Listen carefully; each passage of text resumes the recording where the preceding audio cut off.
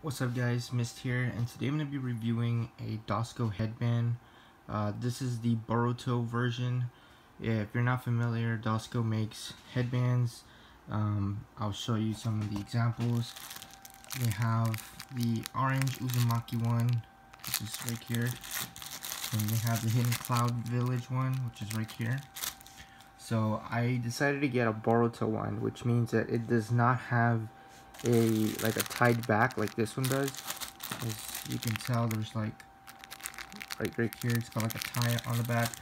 So this is how it looks. Basically, it's not a tied back, it's more of an elastic. It's very stretchable. This is Konohamaru's headband. If you're not familiar of Boruto, or Naruto to Boruto Next Generation, basically the three main characters of the anime, they have the red one for Sarada, they have the black one for Boruto, and then they have the Mitsuki one, which is gray, which I actually have that one, but it's in my box somewhere.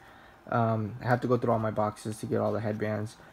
And then I have the blue one, which is from Konohamaru. The blue one, I like it a lot.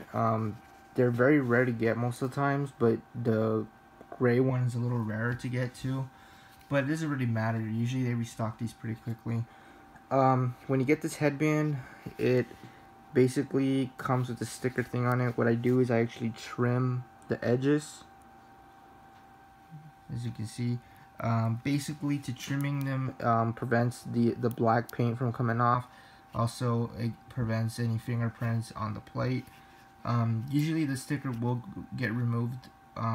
It will come off on its own, but that's usually when you like dirty it or whatever, or get it in through a very high impact to the point that it just doesn't want to stick anymore. Now, this headband, it won't fit for someone that's an adult size like myself. However, in time, you need to have the elastic to stretch itself. Like, I don't know if you can tell, but you have to get the elastic to stretch. As you can see, it's already worn out on its own. Once it's stretched, immediately it will probably start fitting your head. It's fitting mine already. I have a Mitsuki one. The only thing is, I do not recommend you guys wearing this headband for a very long time. Wearing this headband for like 4 hours can cause you lightheaded to the point that you'll pass out, because it cuts the circulation towards your head. But it is very useful to wear. The elastic will tend to get very loose to the point that you will tend to have it to fit your head. This is for the adults, but this is perfect for kids. If you want to get a Boruto headband, you can get one on Amazon. They sell these, which is pretty cool in my opinion. The headband itself does come, let me show you real quick. It does come with like this leather patch.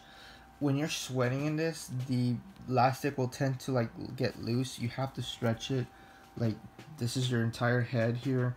You have to wear it like this, like on your head like that, or if not, people wear it straight like this, but I usually have it like that or something like that, and it looks good, to be honest. It really does look good. So if you're interested in getting a Boruto headband, you can look for one on eBay and Amazon. They sell them. I know there's a couple of blue ones, but they get restocked occasionally. So if you want any of the colors of Boruto, go ahead and let me know. Comment in the comment section below, and I'll go ahead and send it to you guys, the link. But as always, guys, this is the Boruto headband that I'm wearing. As you can see, I even bended it to its rightful shape. So any questions that you guys have, let me know in the comment section below, and I will see you on the next video. Peace.